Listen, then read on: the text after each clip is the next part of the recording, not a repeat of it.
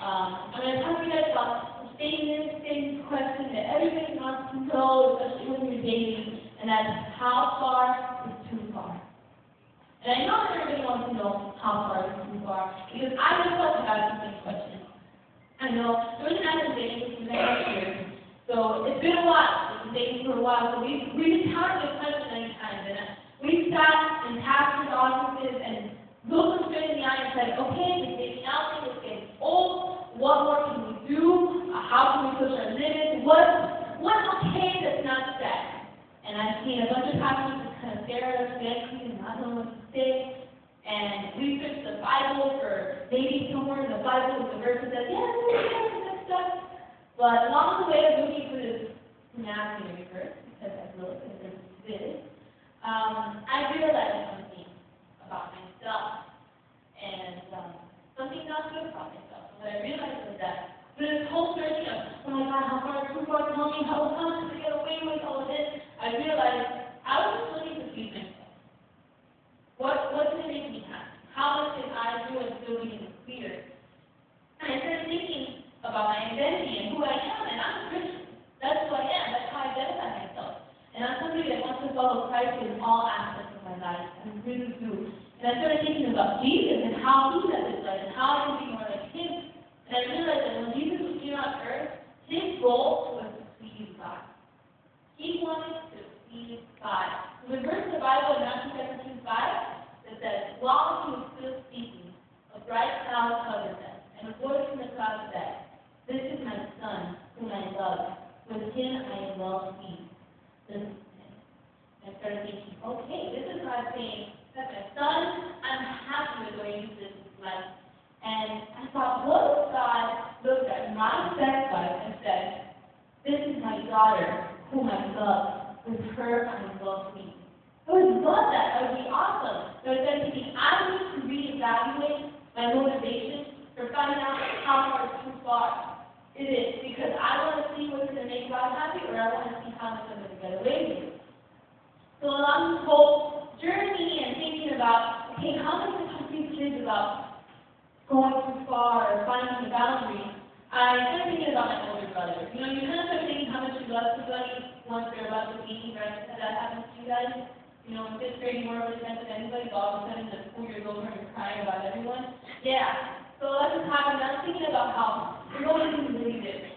We're super different. Anything that I love, he hates. Anything he hates, I love. It's just we're polar opposites. And I was thinking about when we were in elementary school, I was a snob, and he hated school. So every time the report card time got around, we some couples be really excited. I always wondered why he was excited, because I knew he was going to get great. I was excited because I was going to show up at his water roll to my parents and all of that. And he was excited because he had C's, and that's satisfactory. That's passing. So we go to my parents and we show the report card, and my parents say, yeah, hey, whatever. I was excited, and then my dad would say, what is the report card? He would say, but I want a lead for me. You can do better. And he's like, yeah, but this is passing. He's like, but I don't want passing. I want better than that. And I started thinking, like, okay, that's kind of what God's trying to tell me. God doesn't want me to just pass. Okay, just go as far as you can. And don't worry about it. No, God wants you to think beyond reproach. God wants you to aim to please Him when it comes to the sexual boundaries. And God wants to be pleased by us. Because God wants to reward us. And the Bible says that He rewards our purity.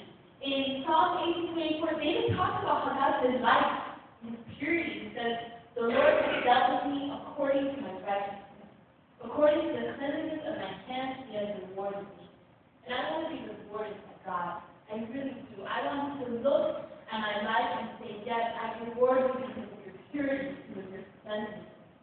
So, before I go on, before we keep talking about these boundaries, I just want to make you guys feel a little more awkward. It's fun. And I will do a survey with you guys. Take out your cell phone, turn it on.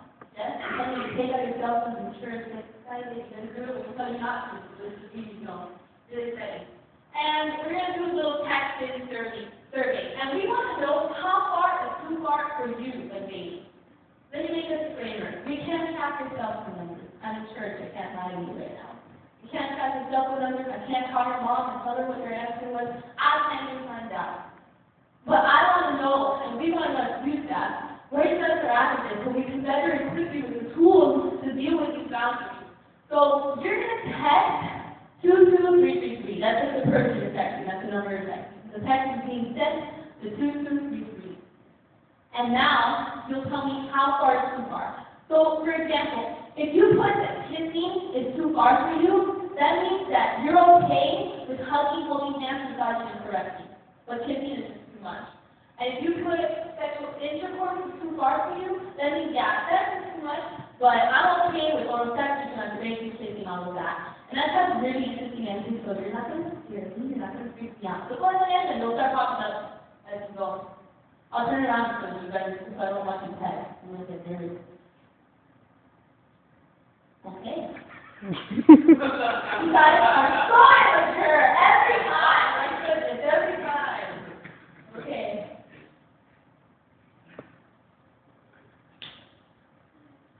So far, 67% of you are okay with everything but sex?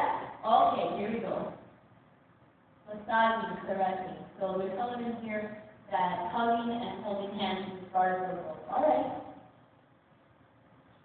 I know there's more of you than me to get the sex done because I will not need sex at 60%. Come on, I'll give you guys like 30 more seconds.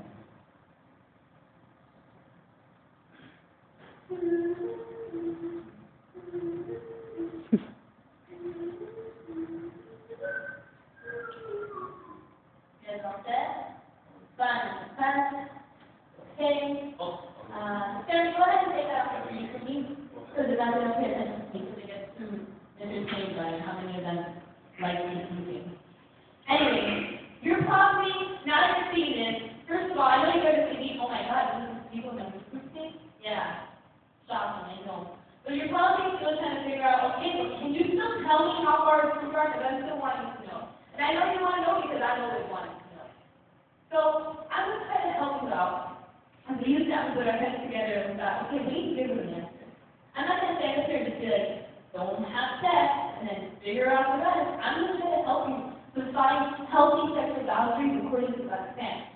So, if you wouldn't call your parents into the room to watch what you're doing, it's probably too far. So, unless you're okay with saying, hey mom, dad, we're going to be usually masturbating in my bedroom, show us whatever you want. That's probably too far. And I really hope you always make something like that. If you feel a need to keep it hidden or a secret, or you wouldn't raise your hand right now and be like, you know what I did last night? Yeah, it's probably too far.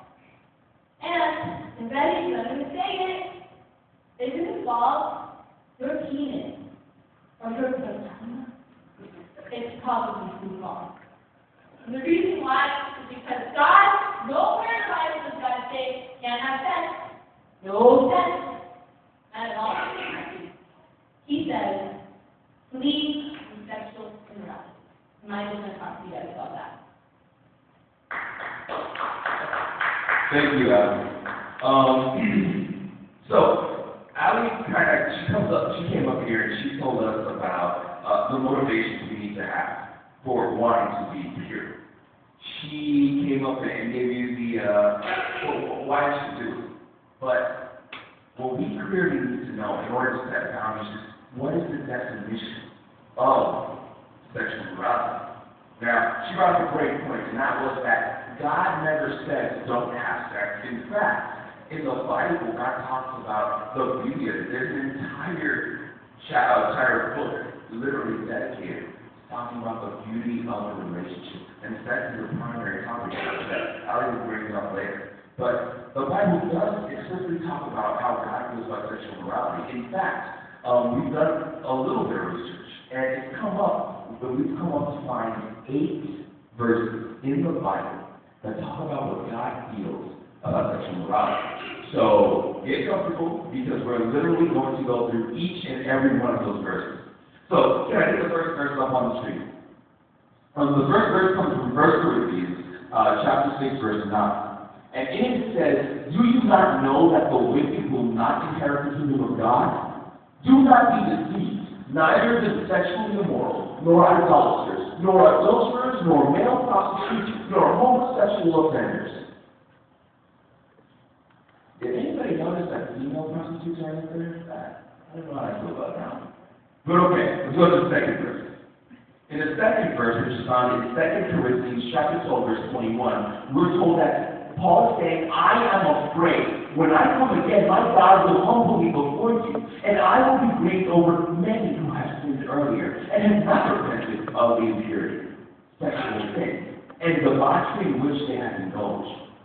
In the third verse that we found, which we find in Galatians chapter 5, verse 19, it says, the acts of the sinful nature are obvious. Sexual immorality, impurity, and debauchery. Our next verse, which is found in Ephesians chapter 5, verse 3, it says, but among you there must not be even a hint of sexual immorality, or of any kind of impurity, or of greed, because these are improper for God's holy people. Guys, but among you. That phrase is referring to among you, us Christians, amongst this crowd of believers that have gathered together for God. You are God's holy people. And it says that there shouldn't even be a hint. Do you understand what that means? Not even a hint. That means not even the thought of a suggestion of possible sexual morality. Forget the act, not even a hint. Let's go to the next verse. And the next verse is in Colossians chapter 3, verse 5. It says, put to death, therefore, whatever belongs to your earthly nature, sexual immorality, impurity, lust, evil desires, and greed, which is idolatry. Put to death. In the next verse, which is 1 Thessalonians chapter 4, verse 3, it says, it is God's will that you should be sanctified, that you should avoid sexual immorality.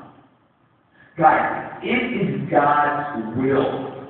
You know what that means? It is His desire, His heart, His intentional purpose that you all should be sanctified. And in order to do that, we're told that we should avoid sexual immorality. So let's go to the next verse. And this is our last verse that we're going to go through before, and it caps off this entire discussion and thought about sex and sexual morality and what is right and wrong, and exactly where God feels that sex is appropriate, and that's marriage. So in Hebrews chapter 13, verse 4, we're told marriage should be honored by all, and the marriage bed kept pure, for God will judge the adulterer and all the sexually immoral. For God will judge the adulterer and the sexually immoral. Now, we've gone over the slides, and I think you get the point. God does not want us to indulge in sexual immorality. But more than that, I've given you what He doesn't want. But do you really understand, what sexual immorality is? I told you to stay away from, for example, if I told you to stay away from heroin, you'd be like, oh, yeah, no, I told you to stay away from heroin. But you don't even know what that is. What if that is, glowing anacondas? I need you to define what that is. You need to know the definition. What it really is in your life. What sexual morality is to be away from it. So I'm going to offer you a definition. And just like the nerd that I am, I guess, I looked up the definition of sexual morality. I went to Webster's Dictionary and pulled it up. So here I have the definition for sexual. The definition for sexual is of relating to or associated with sex or the sex. For example, I'm a male, Allie's female. That's our sex. Or two, having or involving sex. The things that the birds and the bees do, supposedly. So, immorality. Let's define that. And immorality is defined, according to Webster's Dictionary, as not moral or conflicting with traditional principles. So I know what you're saying, oh dude, that's a completely clear definition of sexual immorality. I know sexual means sexual, and immorality means not moral. So boom, I know exactly what it is, right? What kind of